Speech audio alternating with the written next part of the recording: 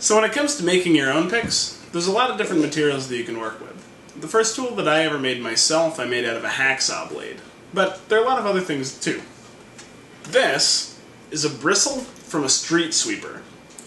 If you see a street sweeper going by, walk along its path after it's gone by, and occasionally a bristle will snap off from their brush. This is nice flexible spring steel of exactly the right width that you want it to be to pick with.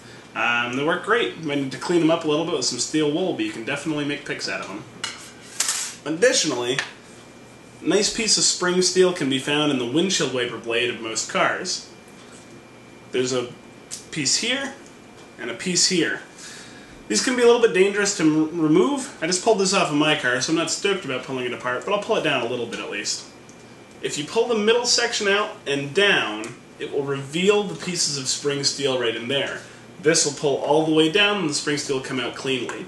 If you try to rip the steel out, it becomes like a bow and will just fire, into you. A friend of mine actually put one deep into his hand as he was trying to remove one from a windshield wiper blade. I'll get that fixed and put back on my car later. Also, cheap knives.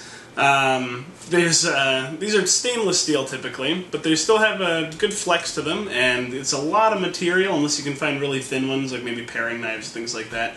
But take it to a grinder and you can remove a lot of material and start working with it. I've seen a couple of pretty interesting picks made with knife blades. Okay. In order to actually make picks, though, we're going to cut away from our nice, studio space and move over to my workshop. That's also going to mean a deterioration in camera quality because I have to shoot with something that I don't mind some metal chips flying into. But we'll make a couple